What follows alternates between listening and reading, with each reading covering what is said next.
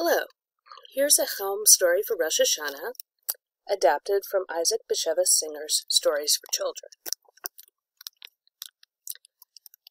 Often the people of Chelm decided to make New Year's resolutions. You can imagine how silly these were. However, one year there was a resolution so infamous, so ridiculous, so memorable, that the people of Chelm, however eventful their lives, were discussing it for years to come. One day, as the elders of Chelm were sitting around their table discussing how on earth they could balance their budget, the richest man in Chelm, Zalman Tippish, walked in. Now the elders looked up at him in surprise, because Zalman was never known to visit of his own volition. If he visited, they knew he would refuse all of their requests for taxes and donations and charity. This time, however, he thudded a heavy bag of gold right on the table in front of them. All the elders stared. There lay the solution to all their problems. "Good morning," they said eagerly. "Good morning," said Zalman. "I'm seeking some advice on how to fulfill my New Year's resolution. If you can help me, I will pay to the treasury 2,000 gold pieces." "What do you need?" asked Gimple, the great fool, their leader. "Well, I just turned 80. And of course no man lives forever. But I am so enjoying life, so enjoying my bagels with sour cream, and my toast with jam, and my honey cakes, and my matzo ball soup, and my long pipe afterwards. I wish to live forever." "Well, that's impossible," said the elders. "No man can live forever, not even Solomon, not even Adam. All of them died." "Yes, but there must be a way," said Zalman, and he shuffled the bag on the table to make it clink. "You, in all your great wisdom, must be able to think of something." The elders murmured to each other, but they had no idea.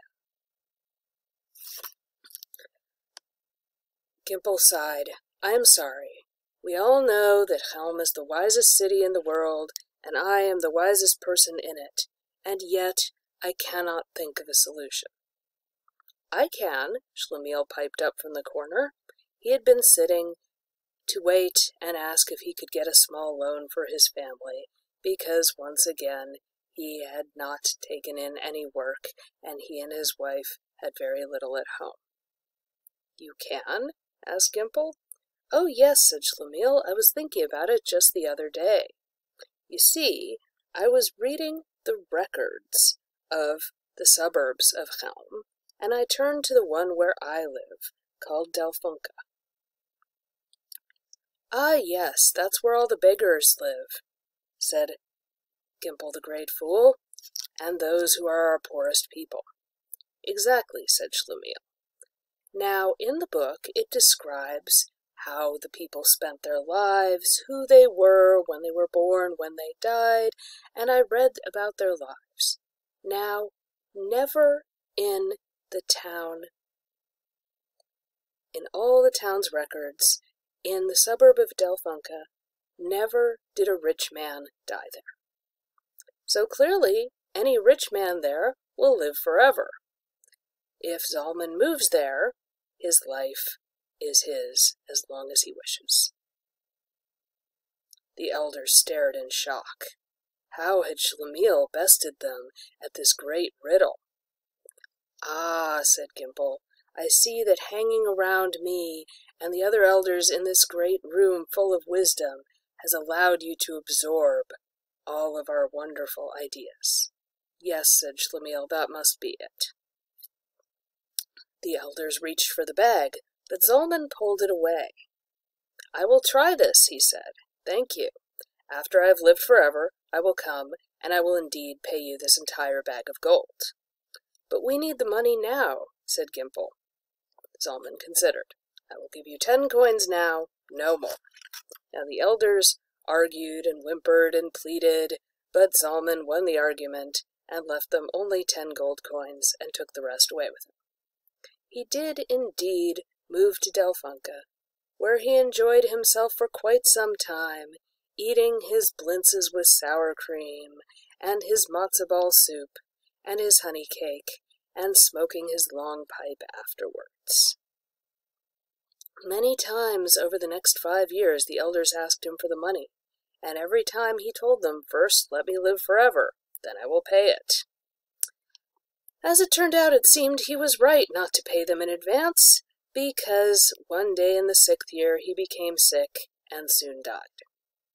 Now, of course, the elders gathered around to discuss how this had possibly come about. They couldn't think of a reason. However, when they sent for Schlemiel, he had an idea. Zalman was a rich merchant who imported exotic foods like olives and etrogs, who imported fine cloth. Now the people in the suburb could not afford such things, so he had sold very little, probably none at all, in all those 5 years, and he had continued eating all his expensive foods and living well. Clearly, he had blown through all his money and not replaced it with anything coming in.